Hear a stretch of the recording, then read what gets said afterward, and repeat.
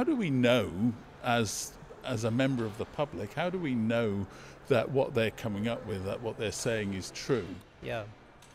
So that's a really important point. And ultimately, with any science, whether it's done by AI or by humans, there needs to be an external and independent experimental validation, right? And currently, the validation that we do is all done by human experts. So that's sort of ultimate ground truth, and that's how we generate trust in that, okay, like we don't really trust the AI agents entirely until we do that external experiment. But ultimately, that's not going to happen, is it? Because if you're creating these agents because you don't have enough capacity to collaborate, you're going to reach the point where you don't have enough physical capacity to check what they do. So I think with the current models, the agent models, right? So they are quite good at these more in silico kinds of work.